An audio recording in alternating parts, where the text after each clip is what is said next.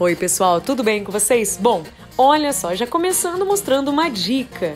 Olha que sistema interessante de coxo, muito prático também, hein? Bacana a ideia. E hoje eu tô aqui em Iporã. Eu vim ajudar um casal de produtores a escolher as vacas leiteiras deles para estar iniciando a leitaria. E vou estar mostrando para vocês algumas coisas importantes que a gente tem que analisar na hora dessa escolha. Então fica comigo aqui. Uma das primeiras coisas a observar é o score corporal dessa vaca. Não pode ser um animal muito gordo e nem muito magro, porque ambos vão causar problemas. Então tem que estar com o score corporal ideal. Outra coisa importante também, primeiro definir como vai ser o seu sistema, se você vai tirar leite uma vez só ou 2 vezes. Essa família vai tirar leite apenas uma vez no dia, tá? Então, são animais com uma produção um pouco menor. Não pode ser uma vaca altamente produtiva, porque vai causar até problemas para esses animais. Vou dar um exemplo para vocês. Se for uma vaca, por exemplo, de 30 litros de leite, se você tirar uma vez só no dia, isso vai judiar demais do animal. Vai ficar muito leite depositado no úbere dela e vai causar uma série de problemas. Então, tem que ser um animal que produza menos.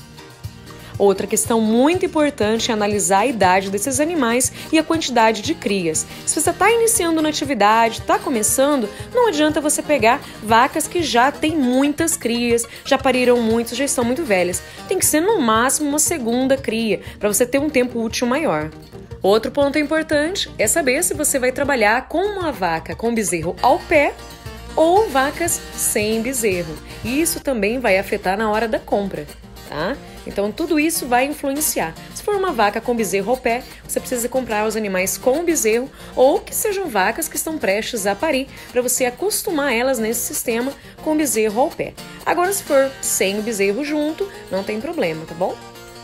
A preferência é você comprar animais que vão parir na sua propriedade. Não é uma vaca chegadinha para criar, né? Por quê? Porque você vai acostumar no seu sistema, no seu ritmo de trabalho. Então, nessa lactação, você consegue controlar melhor a alimentação, como vai ser o manejo, tudo isso. A vaca se adapta melhor.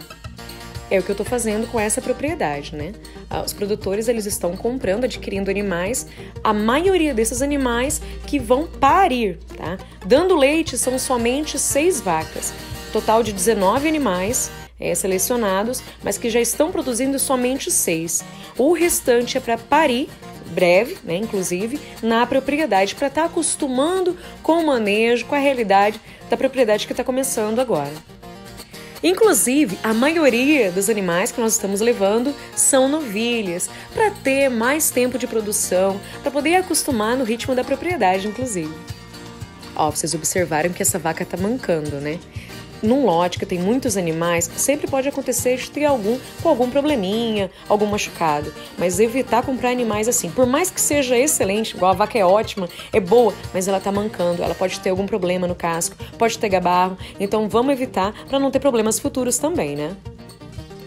Outra coisa importante, analisar realmente a produção também, conversar com o produtor para ele falar a média de produção desses animais. Claro que vai depender da alimentação que você vai oferecer na sua propriedade, né? Desde que haja uma rotina na dieta, não tem muita alteração. Mas mudou a alimentação, vai mudar a produção também. E é claro que esses animais, eles vão levar um tempo para se adaptar na nova propriedade, né? Tudo isso, na questão de viagem, causa um certo estresse no animal. Outra coisa é tentar levar o mesmo padrão de animais. Aqui nós estamos vendo mais gersolandas e jersey, porque é um animal mais rústico, porque a propriedade está pedindo, porque esses produtores estão querendo, esse tipo de animal vai se adaptar melhor para eles. Para tudo, pessoal, dá uma olhada no bezerro mexendo dentro da barriga. Olha só isso! Coisa mais linda do mundo, meu Deus! Outra coisa muito importante, pessoal, é conferir a questão dos exames desses animais também, tá? Observar também se são animais mansos, se não são muito agitados, porque se for um animal muito bravo, muito agitado, pode estar batendo nos outros ou pode até estar te machucando durante a ordenha. Tem que tomar muito cuidado com isso também. E vamos responder a pergunta que eu acredito que seja de muitos. Qual foi o valor pago por essas vacas, né?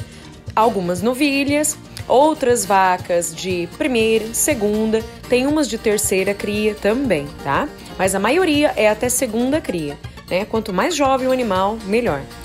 O valor pago por elas, a média, foi R$ 6.500, tá? R$ 6.500 nessas vaquinhas Jersey, Gersolanda e novilhas também. A faixa de preço que a gente está encontrando aqui no Paraná, em várias regiões, são animais entre R$ 6.500, R$ 7.500 e até R$ 8.000, tá? Até R$ 8.000 você está encontrando animais.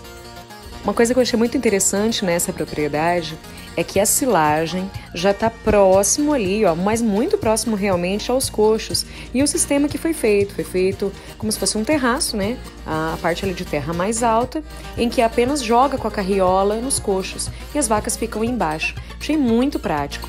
A alimentação desses animais é silagem de milho e ração. Gente, eles até criam touros de rodeio, né? Olha que bacana.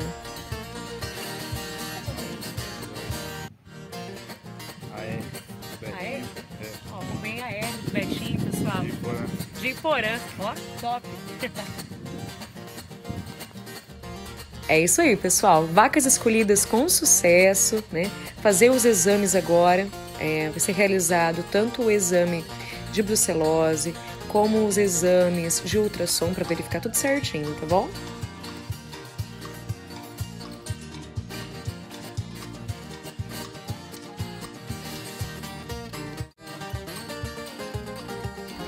Nós visitamos 3 propriedades, tá? Os animais foram comprados em 2 para formar um lote bem bacana. Não conseguimos pegar tudo na mesma, mas ficou bem bacana.